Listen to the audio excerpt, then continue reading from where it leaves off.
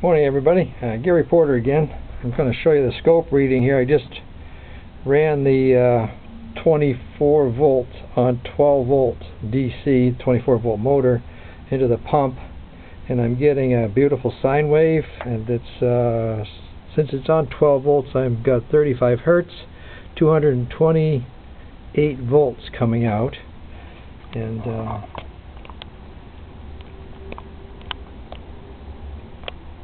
okay, down here I've got, so I can get this camera set up again. I've got my cores done,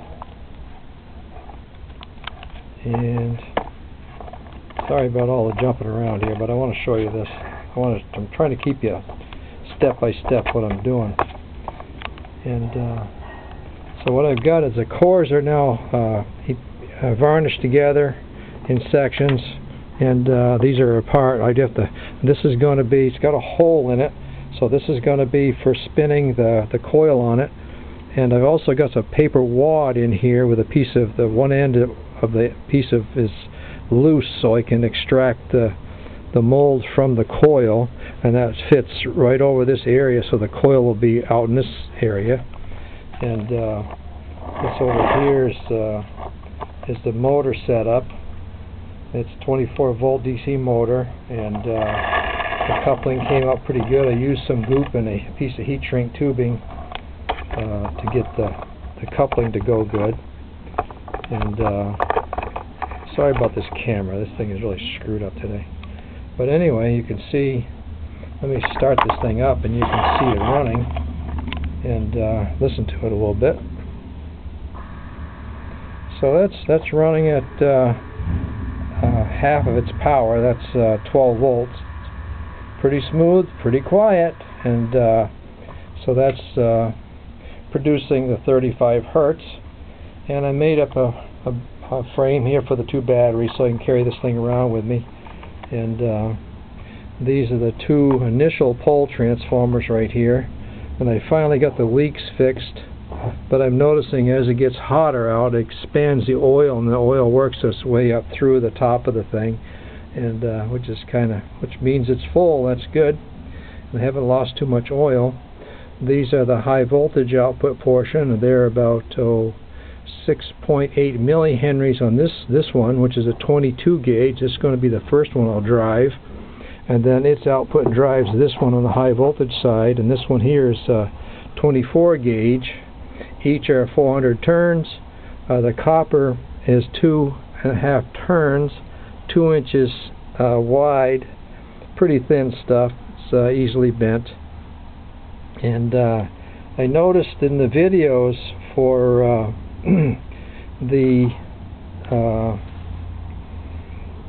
when they had how it's made on making a pole transformer, they show 1/8 inch aluminum plate being bent, and if you worked with the 1/8 inch aluminum plate, I kind of doubt that was 1/8 inch aluminum. Maybe 1/16 would bend like that, but to get it to bend at those right angles, they'd have to have a lot different machine to bend 1/8 inch aluminum, unless I'm crazy.